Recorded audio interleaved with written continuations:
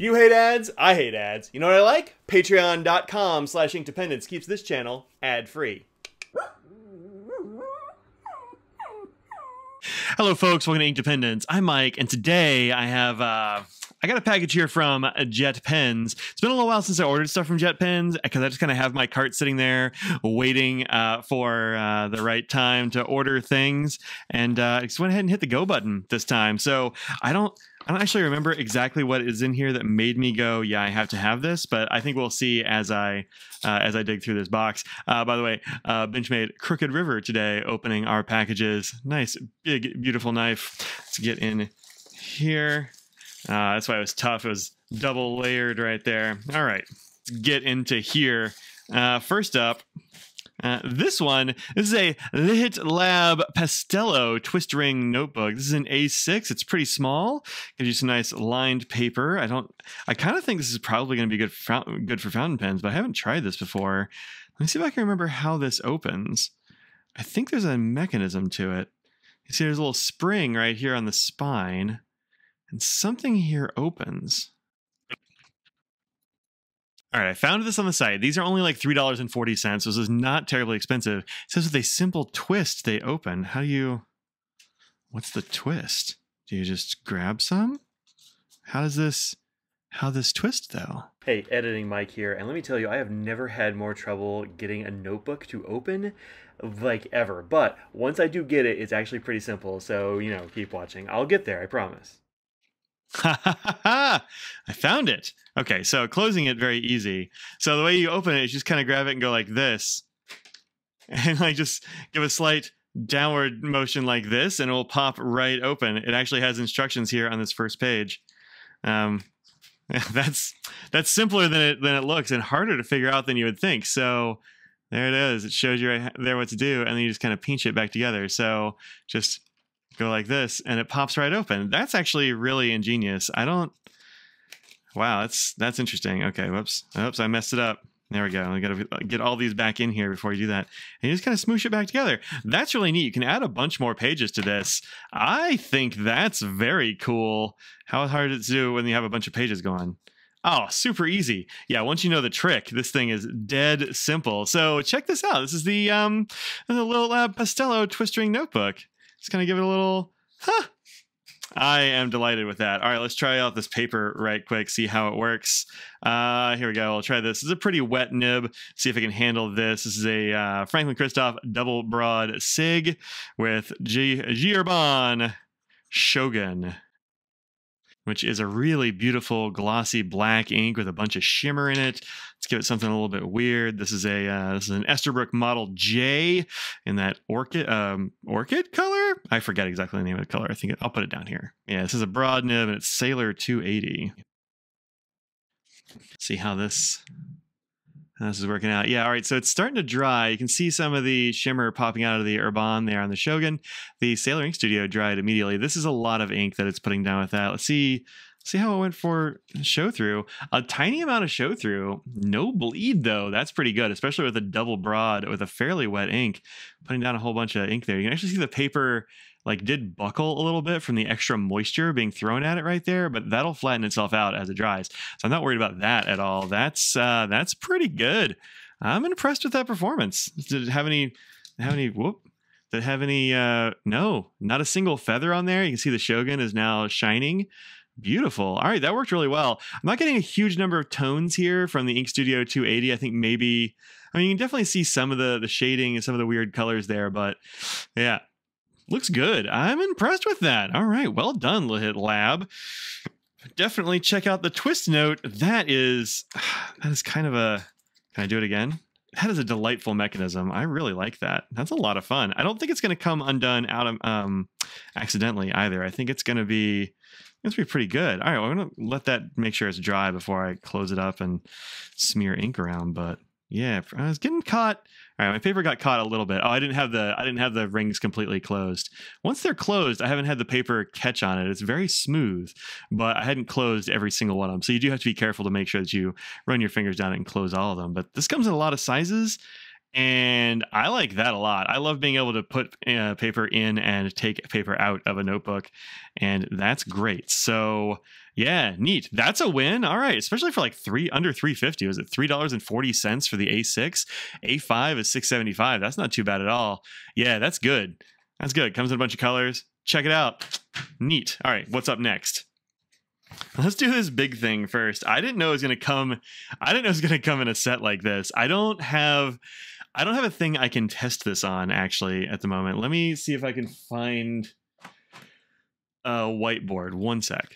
Okay, I just grabbed, you can see the reflection of all my gear up here. I just went ahead and grabbed my calendar. This is just some calendar stuff with, a couple of birthdays and Mr. Nose going to the vet and me going to the dentist. This is the Markathon Pump Dry Erase Marker, and this comes with an eraser caddy. This is a really interesting thing, and so I had to check it out. I've never used this type before.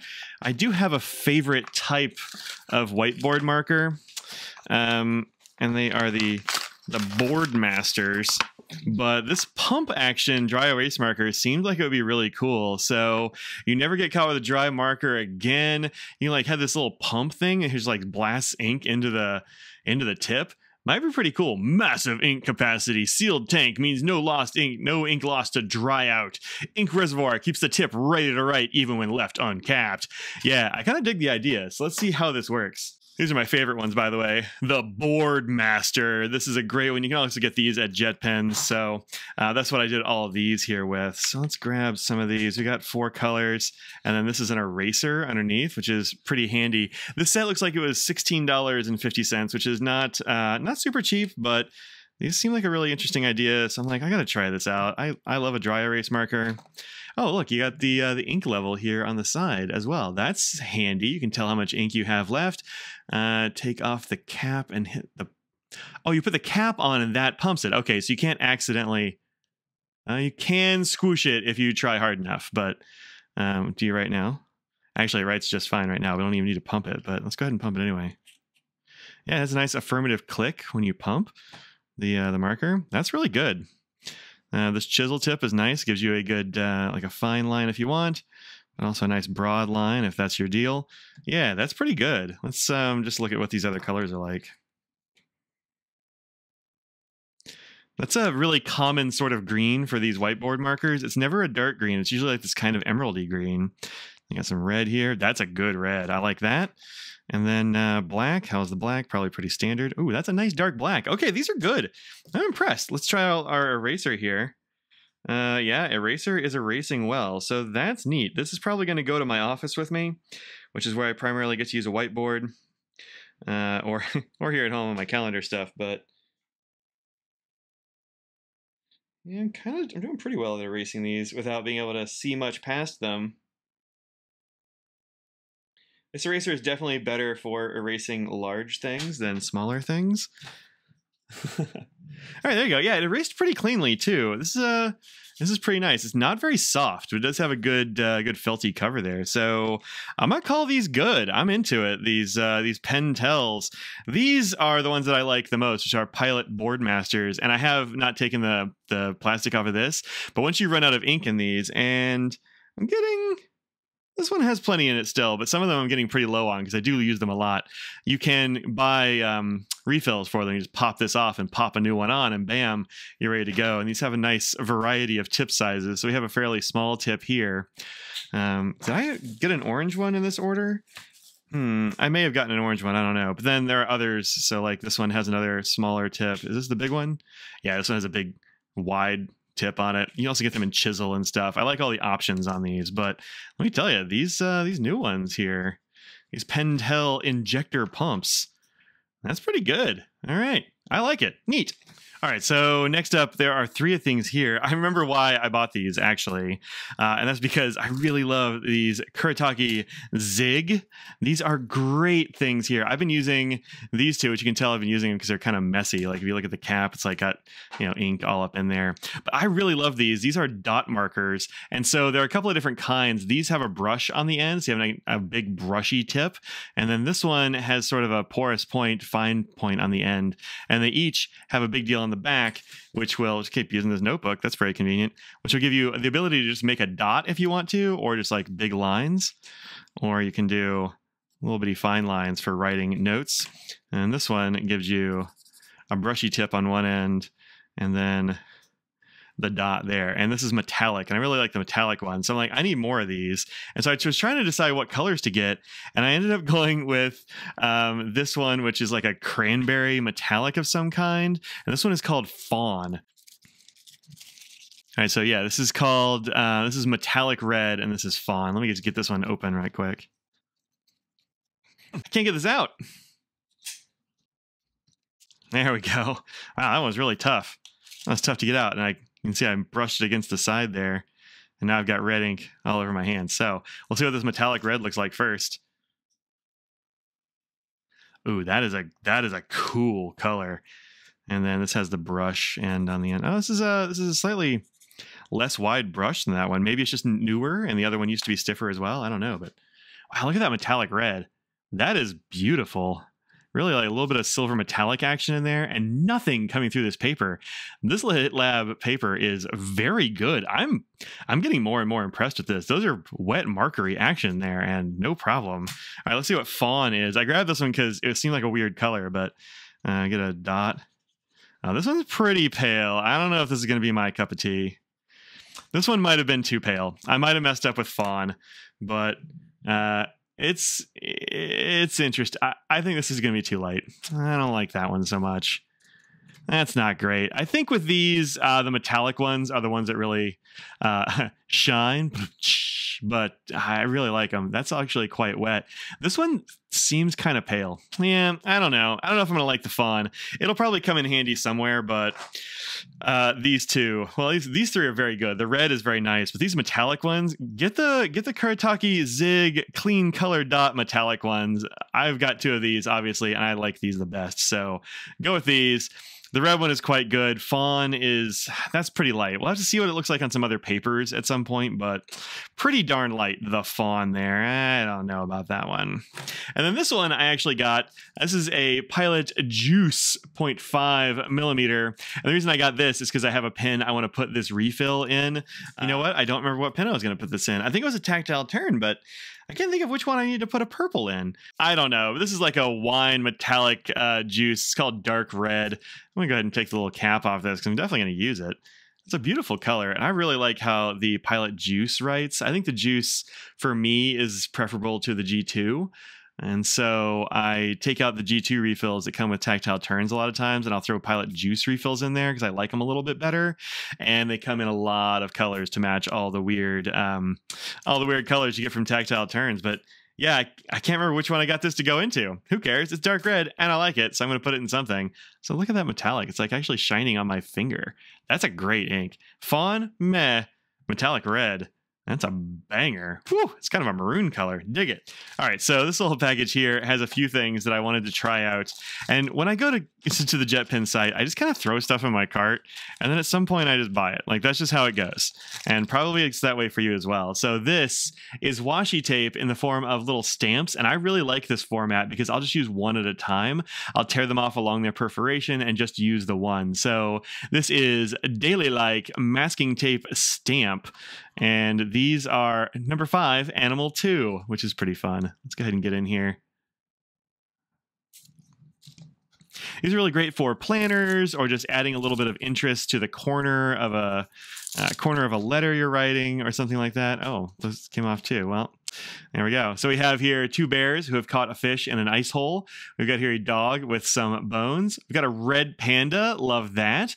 We have 3 dogs with a little ball on its head. This is great stuff. These are very fun. I love this style. This is just too fun to leave alone, so I had to grab this. Very good stuff there. And then I grabbed this little paintbrush, and my idea for the paintbrush here, this is Beverly, made in Japan. This little paintbrush stamp. Looks like this. Very nice clean stamp. Look at that rubber on there. That looks great. I don't have a stamp pad handy, but my idea for this is to kind of like put the stamp on here for things like color swatches and that sort of thing, and then do the swatch this way. So it kind of looks like the brush is kind of painting the swatch. I don't know. I don't know if it's going to work out or not, but that's my idea for this, and I think it should be fun. So there we go, a little brush stamp.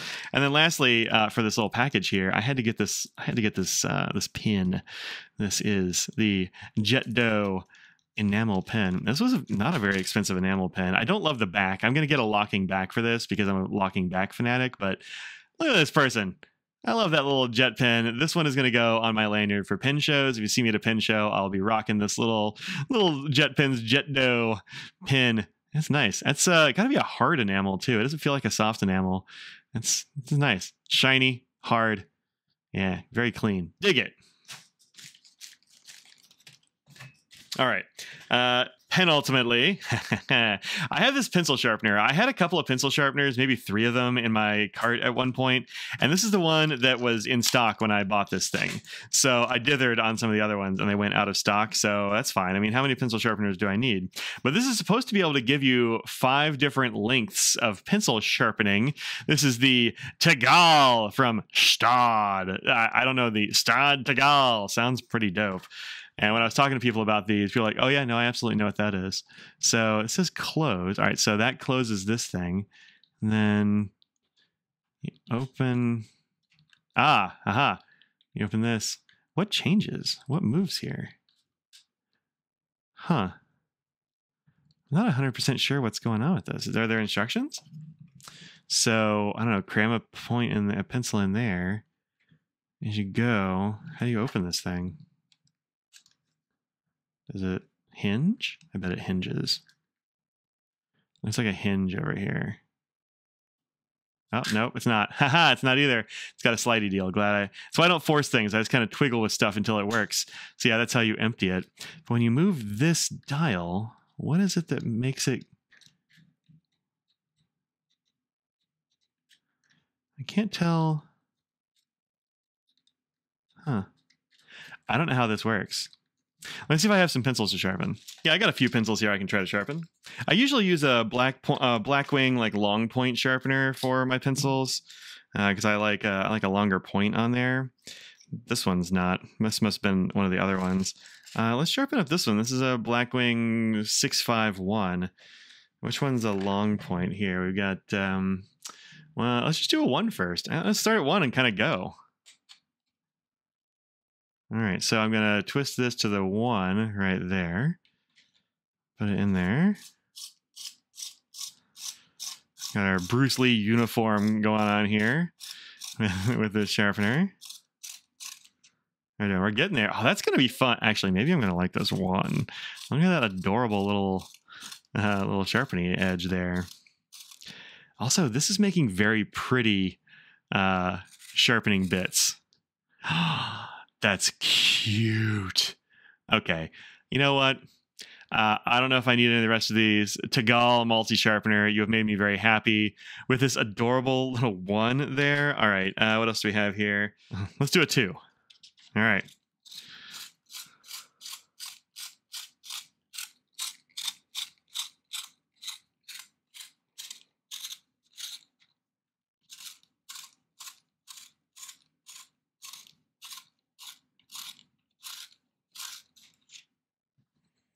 All right, so compared to this, yeah, it is different. It's definitely a different size point. That's really fun, and I kind of love that. All right, let's do something bigger.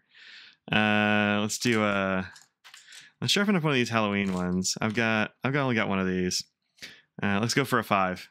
We're going all the way to a 5. I don't know how this is accomplishing this feat, but it's really interesting.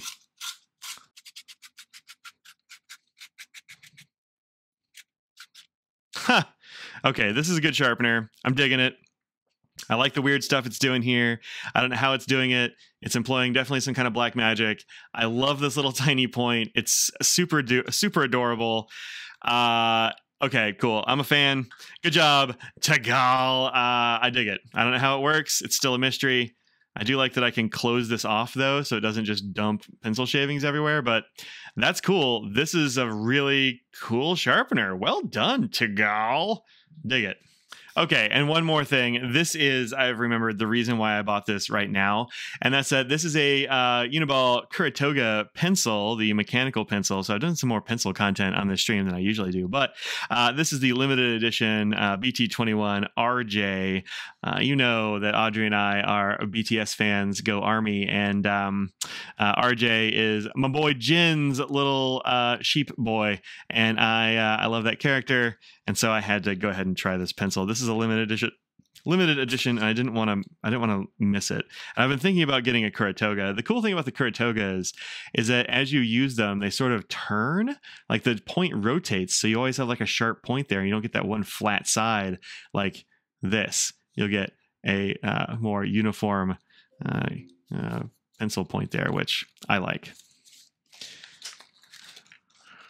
Or at least I like the idea.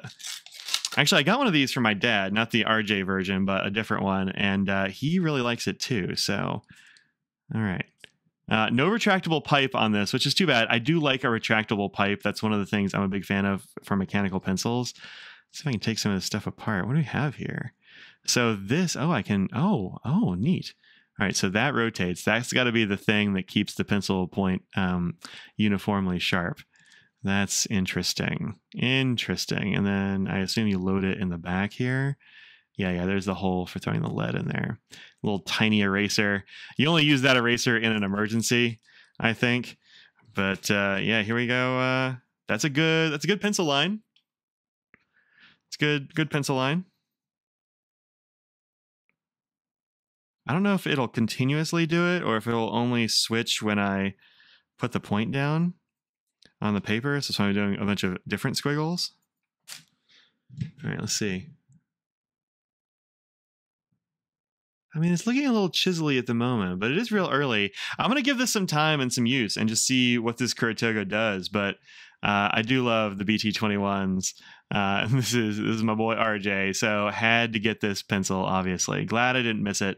I missed the multi-pens or whatever they did last time for these, so I didn't want to miss this one.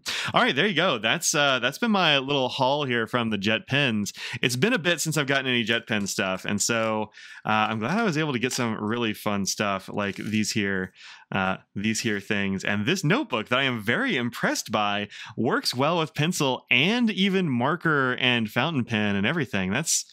That's impressive. Oh, we did go through a little bit here. It did eventually bleed through just a skosh. And this fawn one did try to go through. Oh, that's interesting. Interesting. I mean, it didn't go all the way through, but it did try to go through a bit. So yeah, I'm pretty impressed with this. That's good, but no feathering, no real bleed. Yeah, interesting stuff. Let's try this fawn one again just to see. Maybe it was not. That's a little bit better. I don't know. Maybe it just wasn't all that wet when I started out. I'm not sure. But interesting. Interesting how it's kind of fading into the paper there. All right, cool. That's it. Go and grab some stuff from JetPens. Find some weird stuff to put in your cart that you're going to love, because I'm going to like all this stuff here that I threw in my cart. And until next time, peace out.